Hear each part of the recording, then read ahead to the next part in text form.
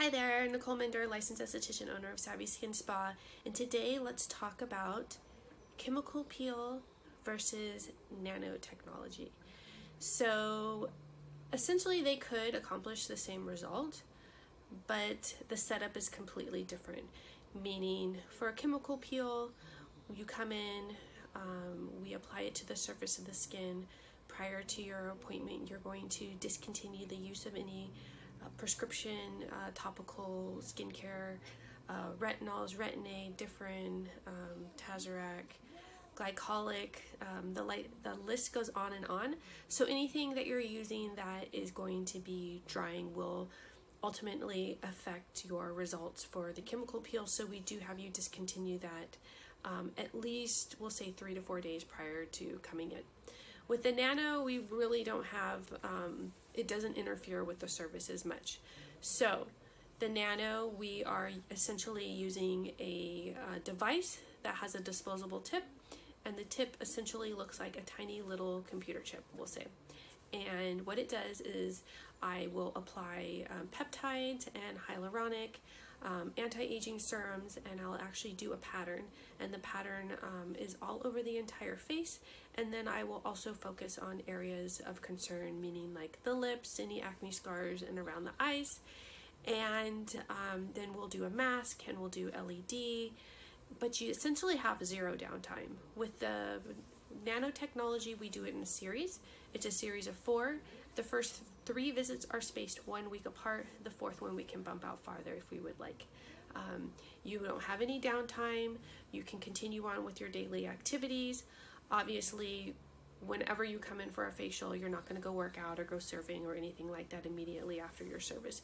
But you could put makeup on, and your makeup's going to go on amazing. You're going to leave looking good, hydrated, but you will actually continue to get results as the day goes on because we did the red light in addition to doing the nano service. The nano service is something that I typically will do on, or I see the clients that do this are sometimes new to skincare, and they're looking to take more baby steps, or they're looking for something that doesn't interfere with their lifestyle. So with the chemical peel, as I mentioned previously, you do have stricter guidelines entering the service, meaning you do want to discontinue the use of any active products. The day that you have the service, we apply a solution to the surface of the skin. We also do the red light simultaneously at the same time so that we can allow the solution to penetrate 1 to 2 millimeters further into the skin and reduce any inflammation simultaneously at the same time. And so with that, we may do a time period. So the solution may stay on the skin for 10 minutes, depending on what I'm using, or it may stay on for 20 minutes. We remove it, and then we will apply more solutions afterwards.